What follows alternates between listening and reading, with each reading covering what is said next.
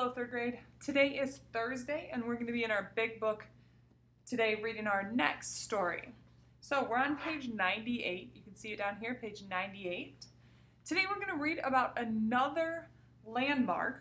We've got an expository text. It says, read about a landmark street in Los Angeles, California that celebrates Mexican-American culture. A landmark street. Olvera Street is the birthplace of Los Angeles. It started with a small group of settlers from Mexico. So think about that. Los Angeles is now a huge, huge city, one of the biggest in the United States. And it all started with just a small group of settlers that had come from Mexico. That was over 200 years ago. Since then, Los Angeles has grown into a great city, and this city remembers its past. Olvera Street is part of the El Pueblo de Los Angeles monument. This place keeps history alive. Old buildings and museums on Olvera Street show visitors about its Mexican past. One of these is the Avila Adobe. It was built in 1818. It is the city's oldest building. It shows how people in California lived back then. Families visit Olvera Street to learn about California history. They also enjoy the famous outdoor market. Musicians play cheerful Mexican and Spanish music. Folk dancers whirl in colorful costumes. Everybody has a good time on Olvera Street. And they learn about the past, too. Now, here's one of those sidebars in an expository text that just teaches us a little bit more. It says places to visit. Olvera Street is just one of many landmarks and monuments in the United States. Here is a look at some others. What do you think you can learn from each one? So we've got a couple of different places. One, the Statue of Liberty. Now you're also going to be learning about this in social studies. The Statue of Liberty is in New York City, New York. It was created in 1886, and it's important because the statue is a symbol of freedom and liberty. France gave it to the United States as a gift of friendship. It stands in New York City Harbor. We also have the John F. Kennedy Space Center. That's in Cape Canaveral, Florida. It was created in 1965, and it's important because the first men to walk on the moon blasted off from the Kennedy Space Center in 1969. Since then, NASA has launched 135 missions from here. Then we have our Great Smoky Mountains. That's in Tennessee and North Carolina. It was created in 1934. Now, the Great Smoky Mountains were around before then, but it was created as a national park in 1934. The park is one of the last large hardwood forests in the country. It's a safe place for many animals. There are about 1,500 black bears in the park today. Then we've got Martin Luther King Jr. National Memorial. Its location is in Washington, D.C. Date created, it was in 2011. So this is a relatively new memorial. It's only 9 years old. The Martin Luther King Jr. wanted all people to have the same rights. He inspired people to fight for the rights of African Americans. Now, when we look at our Thursday worksheet, it looks like this, a landmark street.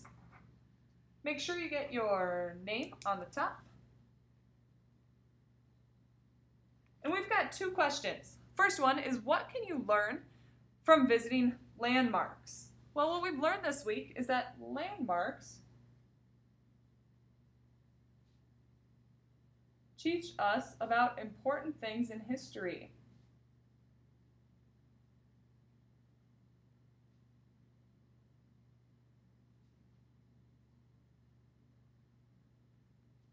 All right, when you're done with this first one, let me get a little closer for you.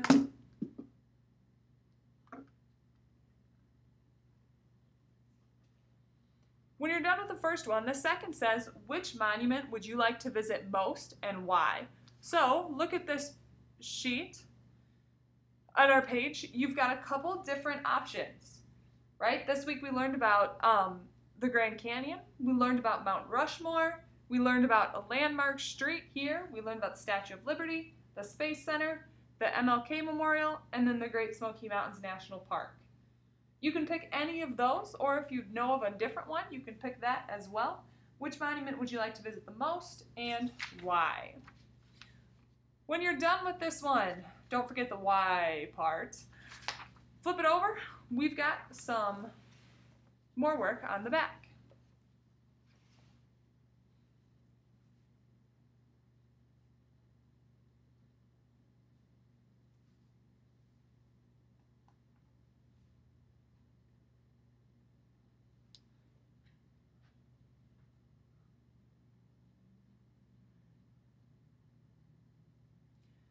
For Unit 1, Week 5, you're going to go ahead and you're going to read this passage.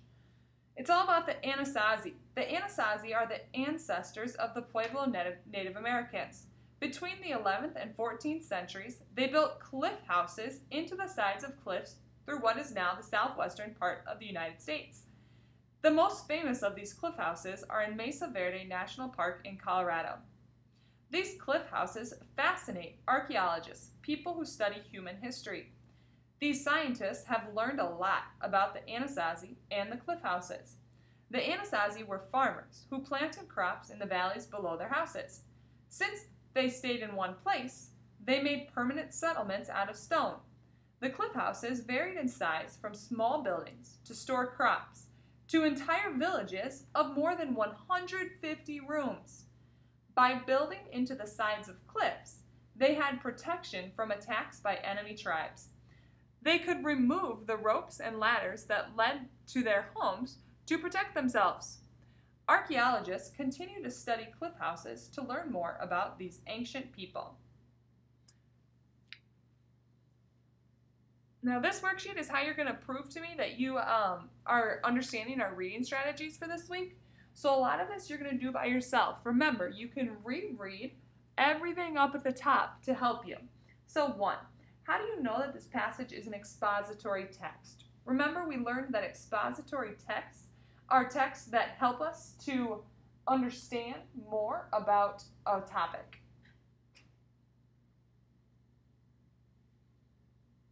If you're not done, go ahead and pause it. Number 2 says, write a question that can be answered in this passage. Well, one of the questions I was wondering was, how big are cliff houses?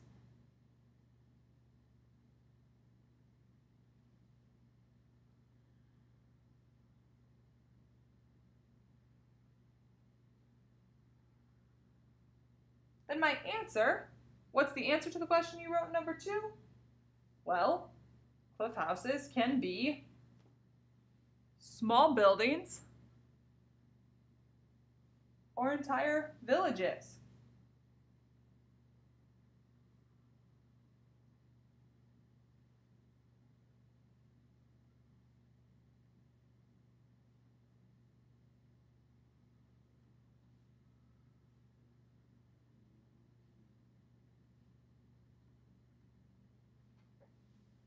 Next, it says, what is the main idea of this passage? What's the main idea? Remember, the main idea is the one main point that you want to take away from this passage. Number 5, using context clues, what is the meaning of store as it's used in the second paragraph?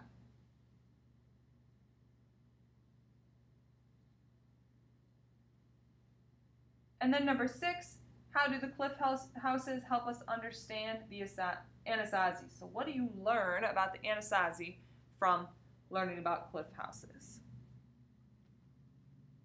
When you are done, don't forget to tuck it in your Thursday folder and check it off of your weekly checklist.